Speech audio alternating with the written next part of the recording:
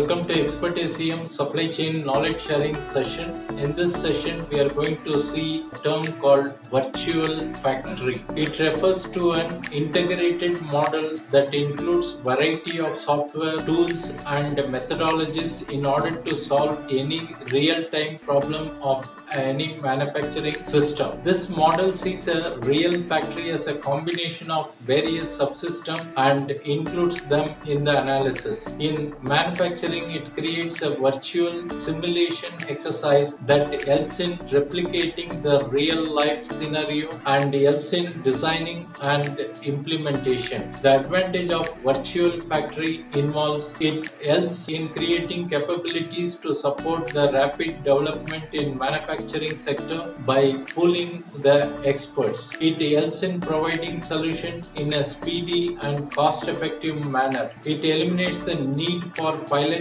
plants or production run and replaces it with the virtual simulation on a software platform. It helps in decision-making process. The functions can be grouped into three major subsystems in a virtual factory that are primary subsystem of manufacturing, business process subsystem, communication network subsystem. These subsystems are properly integrated to mimic the real-life scenario. Apart from manufacturing, companies also use virtual factory in providing service to their customers. Companies use the power of internet and ever-increasing bandwidth to create a chain of experts, freelancers with the necessary skills and motivation. When customer seeks service, he is mapped to an expert who helps in solving the problem of a customer.